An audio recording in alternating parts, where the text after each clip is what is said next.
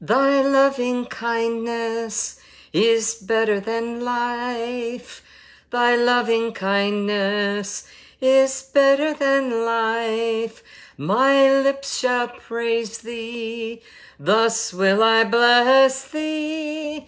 I will lift up my hands in your name. I lift my hands up into your name. I lift my hands up unto your name.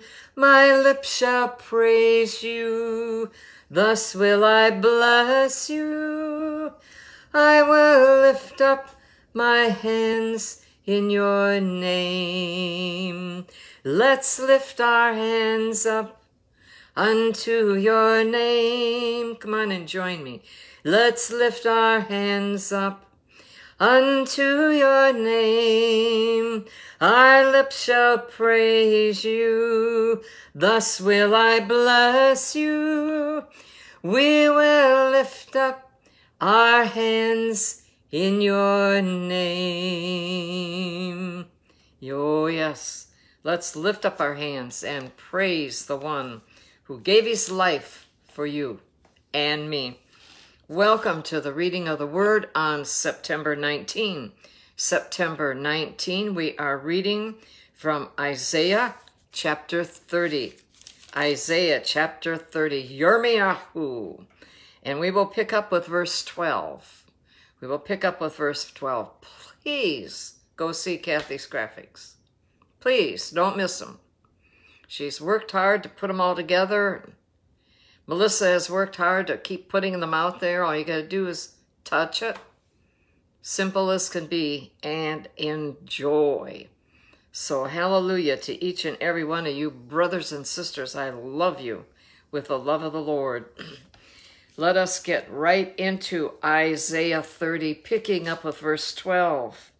Therefore, Isaiah tells them, thus says the Holy One of Israel, because you despise this word and trust in oppression and perversity and rely on them, therefore this iniquity shall be to you like a breach ready to fall, a bulge in a high wall, whose breaking comes suddenly in an instant, and he shall break it like the breaking of the potter's vessel, which is broken in pieces. He shall not spare, so there shall not be found among its fragments a shard to take fire from the hearth, or to take water from the cistern. For thus says the Lord God, the Holy One of Israel, in returning and rest, you shall be saved. And ooh, that is such a good word. And it's easy to do. The Lord has not made it hard to come back into his presence and worship him. Just bring your heart and return it. Get on your knees. Tell him you're sorry for your sins. Name them if you can, and I'm sure you can. We all can. The things that trip us up. And then ask him to wipe it all away in his blood, to forgive you for all your sins. Ask Jesus to come into your heart and be your Lord and your Savior. He will. He's waiting for you to do this. And then ask him to fill you with the baptism of the Holy Spirit, completely knowing it and having the expression in prayer of tongues. In other words, a language you did not learn, it is given instantly to you on your lips as a power in prayer. A way to pray for all the things that you don't know need prayer. Please don't miss it. In returning and rest, you shall be saved. In quietness and confidence shall be your strength. But you would not, Isaiah tells them. Well, let's not, us in this generation, be like that generation. And you said, no, for we will flee on horses. Therefore, you shall flee, and we will ride on swift horses, riding away from the blessing. Therefore, those who pursue you shall be swift. 1,000 shall flee at the threat of one. At the threat of 5 you shall flee, till you are left as a pole on top of a mountain and as a banner on a hill. Therefore the Lord will wait, that he may be gracious to you, and therefore he will be exalted, that he may have mercy on you. For the Lord is a God of justice. Blessed are all those who wait for him. For the people shall dwell in Zion at Jerusalem. You shall weep no more. He will be very gracious to you at the sound of your cry. When he hears it, he will answer you. And though the Lord gives you the bread of adversity and the water of affliction, yet your teachers will not be moved into a corner anymore, but your eyes shall see your teachers. Your ears shall hear a word behind you saying, this is the way, walk in it. Whenever you turn to the right hand or whenever you turn to the left, you will also defile the covering of your images of silver and the ornament of your molded images of gold. You will throw them away as an unclean thing. You will say to them, get away. And then he will give you the rain for your seed with which you sow the ground, and bread of the increase of the earth. It will be fat and plentiful. In that day your cattle will feed in large pastures. Likewise, the oxen and the young donkeys that work the ground will eat cured fodder, which has been winnowed with the shovel and fan. There will be on every high mountain and on every high hill rivers and streams of water in the day of the great slaughter, when the towers fail and fall. Moreover, the light of the moon will be as the light of the sun, and the light of the sun will be sevenfold as the light of 7 days, in the day that the Lord binds up the bruise of his people and heals the stroke of their wound.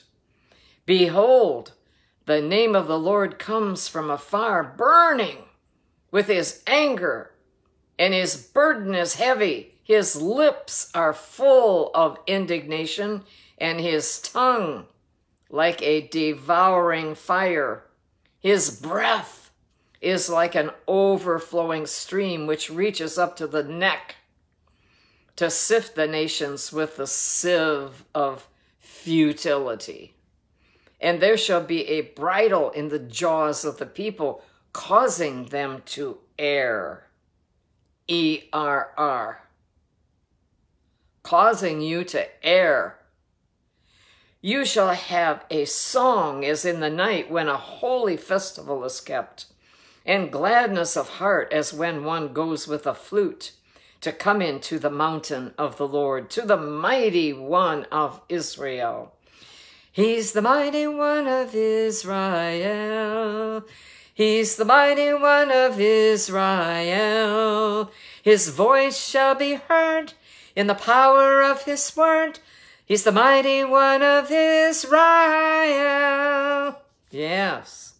The Lord will cause his glorious voice to be heard and show the descent of his arm with the indignation of his anger and the flame of a devouring fire, with scattering, tempest, and hailstones. For through the voice of the Lord, Assyria will be beaten down as he strikes with the rod and in every place where the staff of punishment passes, which the Lord lays on him. It will be with tambourines and harps, and in battles of brandishing he will fight with it. For Tophet was established of old. Look that up. T-O-P-H-E-T. Look it up. Yes, for the king it is prepared. He has made it deep and large. Its pyre is fire with much wood. The breath of the Lord, like a stream of brimstone, kindles it. No, picture that. Picture that. And we move right along with chapter 31 of Yeshayahu, Isaiah, right after I have a nice sip.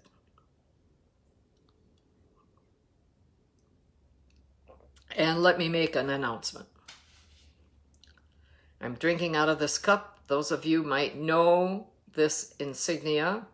It is the one that the wonderful, wonderful Christian television station TBN, Trinity Broadcasting Company, has used now since way back in the 70s, 1970s. And they have produced a wonderful, wonderful movie that I understand is showing in 1,000 theaters last night and tonight.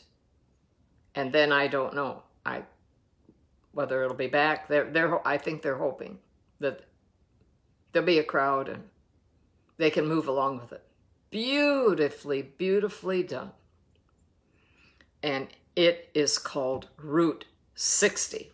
And it is the main highway that goes right down the middle of Israel, the whole length. Beautifully told. Beautifully, beautifully, beautifully. Two men telling it to each other, and you know both of the men. Look it up, okay? Mike Pompeo is one of them. And they tell this beautiful story and show the Word of God. You don't miss it, please. It's just beyond excellent. All right, we move right along to chapter 31. Woe to those who go down to Egypt for help and rely on horses, who trust in chariots because they are many, and in horsemen because they are very strong, but who do not look to the Holy One of Israel, nor seek the Lord. Yet he also is wise and will bring disaster, and will not call back his words, but will arise against the house of evildoers and against the help of those who work iniquity. Now the Egyptians are men and not God, and their horses are flesh and not spirit.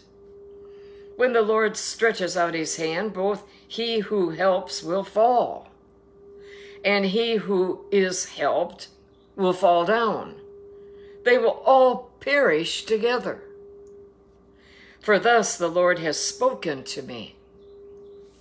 And then he continues with what has been spoken. And it's a quote. As a lion roars, and a young lion over his prey, when a multitude of shepherds is summoned against him, he will not be afraid of their voice, nor be disturbed by their noise. So the Lord of hosts will come down to fight for Mount Zion and for its hill. Like birds flying about, so will the Lord of hosts defend Jerusalem. Defending, he will also deliver it. Passing over, he will preserve it. Return to him against whom the children of Israel have deeply revolted. For in that day every man shall throw away his idols of silver and his idols of gold, sin, which your own hands have made for yourselves. And then Assyria shall fall by a sword not of man. A sword not of man? Must be in the hand of the Lord then. And a sword not of mankind shall devour him, but he shall flee from the sword, and his young men shall become forced labor. He shall cross over to his stronghold for fear, and his princes shall be afraid of the banner, says the Lord, whose fire is in Zion, and whose furnace is in Jerusalem. And we move right along to chapter 32. Chapter 32. Behold, a king will reign in righteousness, and princes will rule with justice. A man will be as a hiding place from the wind, and a cover from the tempest, as rivers of water in a dry place, as the shadow of a great rock in a weary land. The eyes of those who see will not be dim, and the ears of those who hear will listen. Also the heart of the rash will understand knowledge, and the tongue of the stammerers will be ready to speak plainly. The foolish person will no longer be called generous, for the miser said to be bountiful. Oh, that will be a good day, won't it? For the foolish person will speak foolishness, and his heart will work iniquity, to practice ungodliness, to utter error against the Lord, to keep the hungry unsatisfied. And he will cause the drink of the thirsty to fail. Also the schemes of the schemer are evil. He devises wicked plans to destroy the poor with lying words, even when the needy speaks justice. But a generous man devises generous things, and by generosity he shall stand. Rise up, you women who are at ease. Hear my voice. You complacent daughters, give ear to my speech. In a year and some days you will be troubled, you complacent women, for the vintage will fail, the gathering will not come. Tremble, you women who are at ease. Whoa, Isaiah is really spitting out what God is going to do. Be troubled, you complacent ones. Strip yourselves, make yourselves bare, and gird sackcloth on your waists. People shall mourn upon their breasts for the pleasant fields, for the fruitful vine. On the land of my people will come up thorns and briars. Yes, on all the happy homes in the joyous city, because the palaces will be forsaken. The bustling city will be deserted. The forts and towers will become lairs forever. A joy of wild donkeys, a pasture of flocks, until the Spirit is poured upon us from on high, and the wilderness becomes a fruitful field, and the fruitful field is counted as a forest. And then justice will dwell in the wilderness, and righteousness remain in the fruitful field. The work of righteousness will be peace, and the effect of righteousness, quietness and assurance forever. My people will dwell in a peaceful habitation, in secure dwellings, and in quiet resting places. Though hail comes down on the forest, and the city is brought low in humiliation. Blessed are you who sow beside all waters, who send out freely the feet of the ox and the donkey. And we move right along, pardon me, to chapter 33 of Yeshayahu, Isaiah chapter 33. Woe to you who plunder though you have not been plundered, and you deal treacherously, though they have not dealt treacherously with you. When you cease plundering, you will be plundered. When you make an end of dealing treacherously, they will deal treacherously with you. O Lord, be gracious to us. We have waited for you, but their arm every morning, be their arm every morning. Our salvation also in the time of trouble. At the noise of the tumult, the people shall flee. When you lift yourself up, the nations shall be scattered, and your plunder shall be gathered like the gathering of the caterpillar, as the running to and fro of locusts. He shall run upon them. The Lord is exalted, for he dwells on high. He has filled Zion with justice and righteousness. Wisdom and knowledge will be the stability of your times and the strength of salvation. The fear of the Lord is his treasure. Surely their valiant ones shall cry outside. The ambassadors of peace shall weep bitterly. The highways lie waste. The traveling man ceases. He has broken the covenant. He has despised the cities. He regards no man. The earth mourns and languishes. Lebanon is ashamed and shriveled.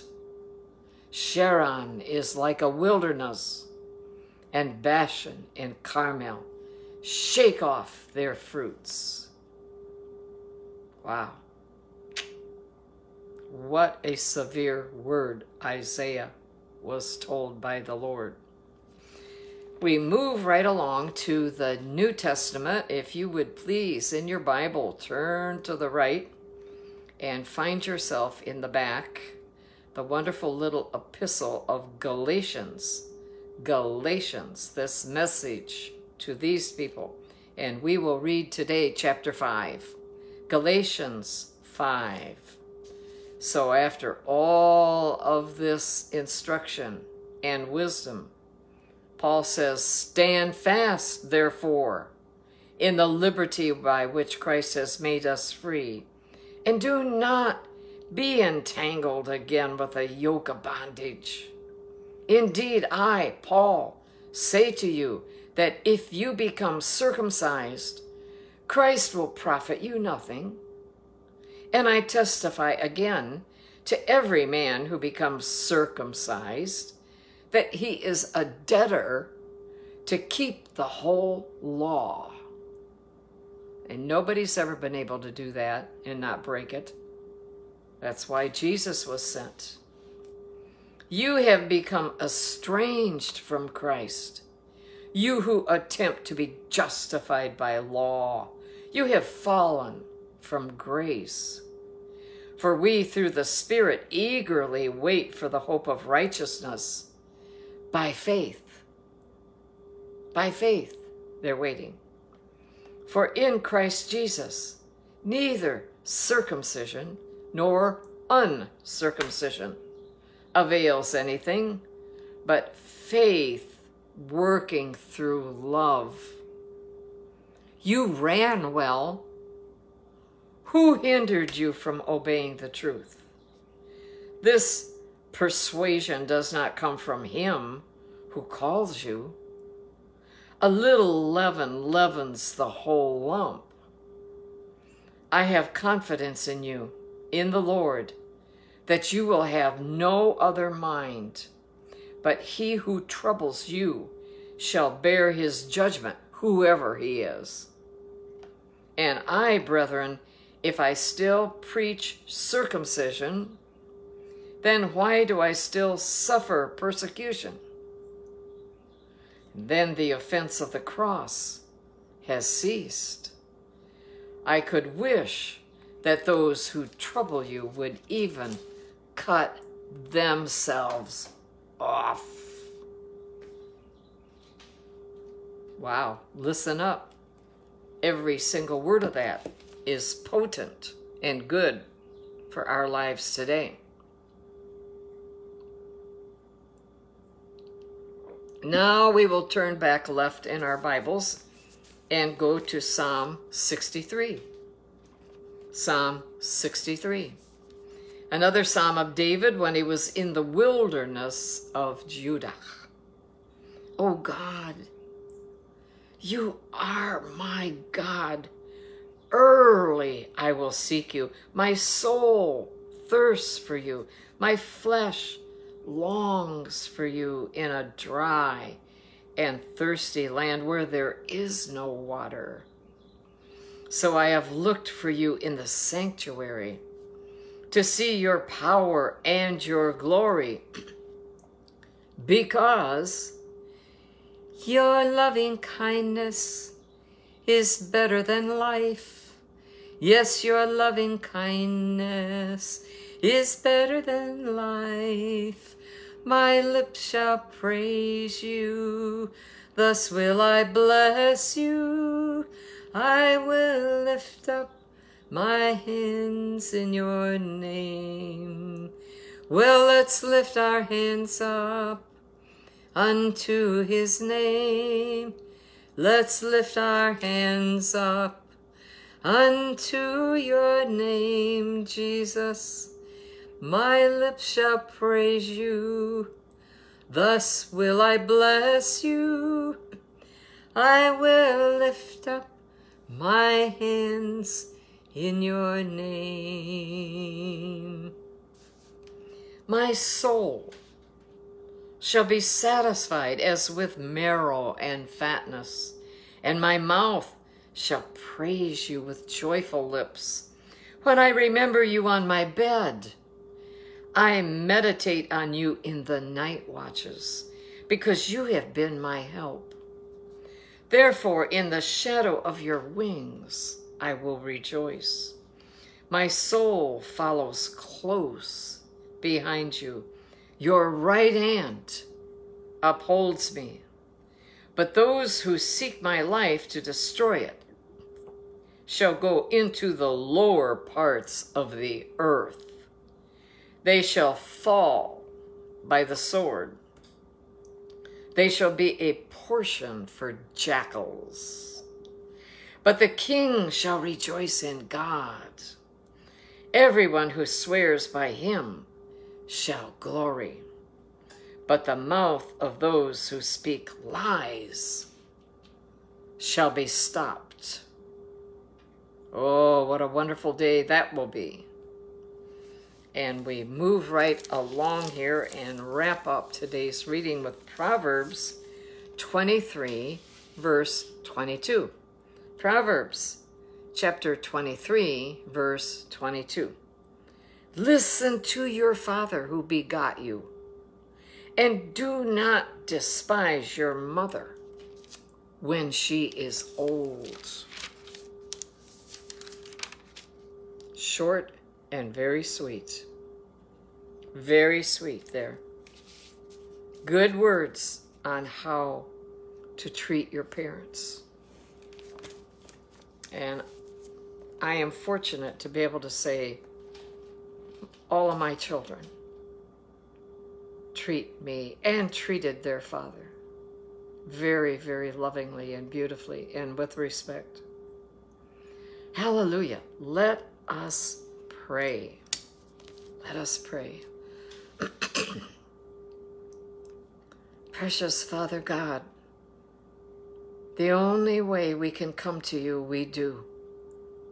We come in your Son, Jesus Christ. We come with our souls embedded in him. Precious Lord, please hear our thanksgivings and our prayers. Please. We bow our spirits before you, Lord. And right away, Our desire is to please you and pray for Jerusalem, this special city set high on a hill. And this is where Jesus will come back and his foot will touch the Mount of Olives, exactly where he picked it up and left. And then he will rule and reign here from Jerusalem forever. Forever, Lord. We have your word right in our heart. He will rule the nations and the earth forever from Jerusalem. And so, Lord, our hearts and our prayers are drawn to Jerusalem, this city that has been fought over for generations and generations, and still will be. The end times are not finished yet. But precious Lord, your hand is over your special city. Your hand is with your people, and many more are coming home today. Every day, planes landing, other ways of transportation, by boat, by car, many ways, by bus. Precious Father, we'd ask that you would allow peace to be in your city today. We pray for the peace of Jerusalem, a peace upon her people, peace everywhere. Father God, we saw so much last night in this movie of your special city, Jerusalem. Oh my, 6 wonderful trips you've allowed me to go, and I'm believing for another one. Precious Lord, please protect your people. Protect Prime Minister Bibi Netanyahu and give him wisdom, Lord. Give him wisdom with all the knowledge that you've given him and with all the military training. You have raised him up to be a very strong, strong leader. And we thank you for him. Precious God, use him in a marvelous way today. Father, move the hand of the Knesset to do good works for the people of the land of Israel. Please, Lord, cause them to come together in agreement and be wise in their decisions. Precious Father, I turn my attention to America, this land that I love, this country where I was born and lived, and still am. And precious Father, at the moment, this land is in evil hands. And I'd ask, precious God, that all of their works would be totally exposed, that all these people who are deceived would wake up and see that good things are not being done. And we are in, what shall we say? We are in trouble with you, Lord. Please, Lord, we are believing for righteousness to rise up strong.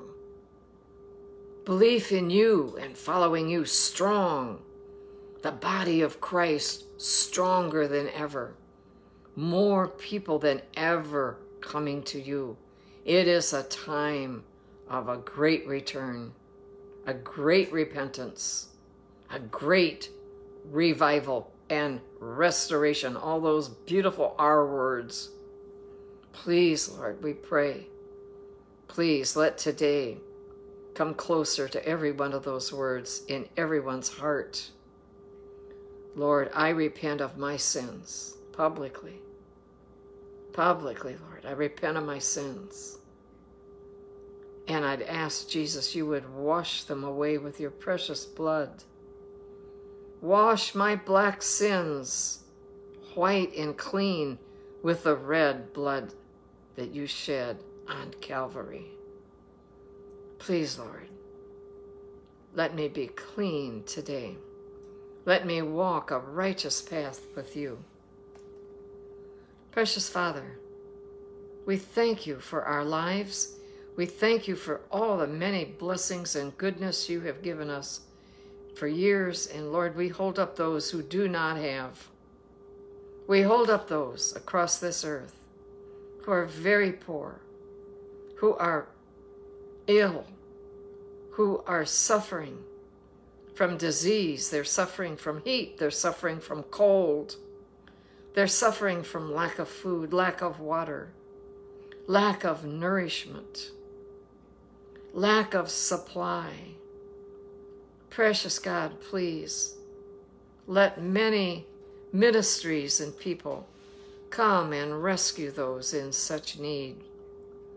Let them love on them and bring them the gospel of Jesus Christ, that they might be born again, that they might be filled and baptized with the Holy Spirit, that they might come to you and live every day afterwards now in your presence, looking forward to coming home to you, to heaven one day. Precious God, only you know that day that you will bring each one of us home. For some, it could be today. So, Lord, we turn to you with all our hearts right now while we can, for we want to be ready when you call us home. Precious Lord, I'd ask that you'd hear the prayers of all of your sons and daughters here today. Many are praying for many, many things, many events, many members of their family who do not know you yet or are in trouble in some way. They're praying for prisoners of sons and daughters. They're praying for sons and daughters who have been far away for a long time. They're praying earnestly that the lost and those who ran away in rage or anger or something that caused them to do it, bring them back home, Lord. Bring them in repentance and let them forgive, and let those who receive them forgive. Lord, we are believing you will strengthen all of the families in Christ. Strengthen them. Father God, we thank you for the fall feasts in Jerusalem and in Israel. Lord, we thank you for their joy at the Feast of Tabernacles. Precious God, we'd ask that you would build your people up, bring your people home, and we will rejoice. All of God's people went ahead with your own prayers, cried hearty amens, sang praise songs unto him, and went ahead and had a beautiful day in the Lord. I love you all so very much. Amen and amen.